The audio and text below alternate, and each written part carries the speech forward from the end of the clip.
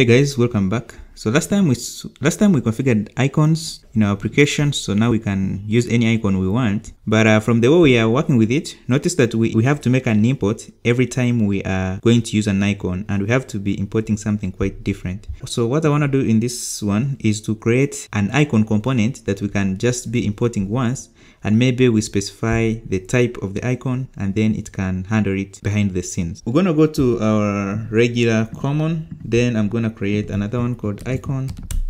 Since we are going to be doing a lot of imports, I'm going to be bringing in all the possible imports that we are gonna need to use. So right now, let me increase this, make it bigger.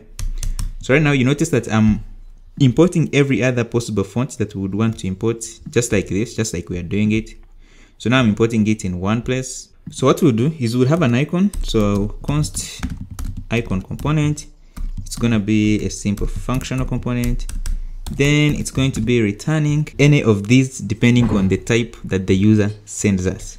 So meaning that we're gonna have a prop for the type. So we can do type here. Now when a user passes the type, we need to find which import matches that type. So we're gonna be switching over the type, and now here we can do case. So we can say if the user passes Fontisisto, then we want to return this icon font, this one. Where is Fontisisto? This one. So we can do return Fontisisto like that. Now we have to do the other cases for the other ones.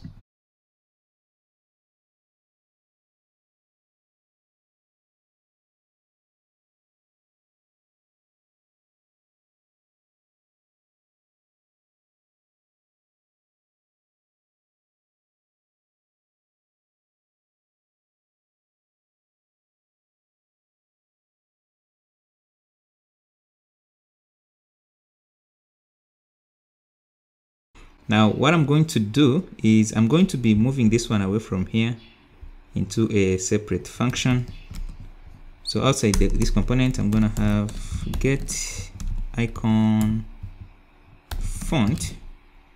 So it's gonna be taking in a type, then it's gonna be returning any of these. So in here now it's gonna return our font type.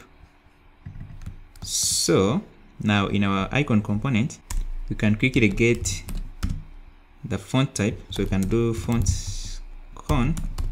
So this one we can do get icon font, then we give it a type which we already have here.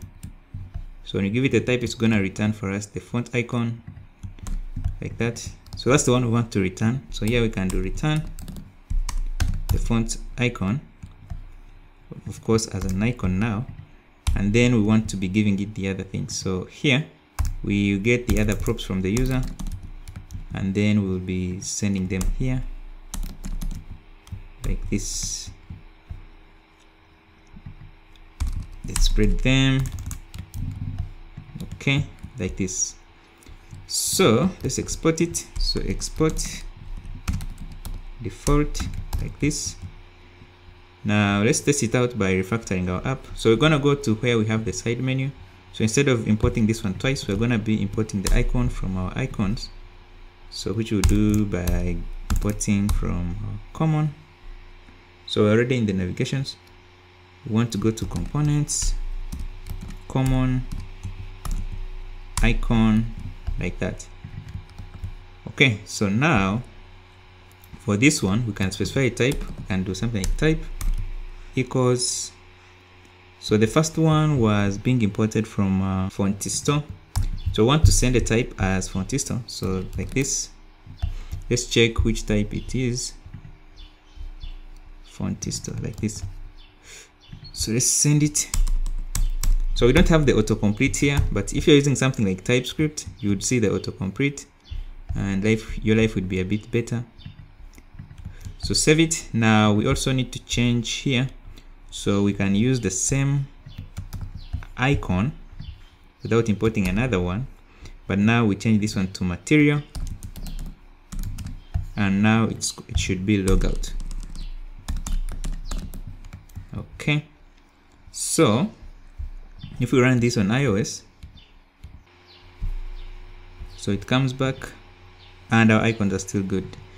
So that's good and all. Let's go ahead and also update our icon, the one we have in the menu. So we're gonna go to the screens, and instead of importing it like this, we can just import it like this. Since it's a material one, we can quickly do icon type equals material. I believe that's how we called it. So when we save, you see it is still working and everything is good. So at this point, we can just import like this, just specify a type, and we don't need to keep importing icon every other time. So this is gonna do it for the video. If you enjoyed it, please be sure to give it a thumbs up. Don't forget to subscribe, and I'll talk to you in the next video. Thanks for watching. Peace.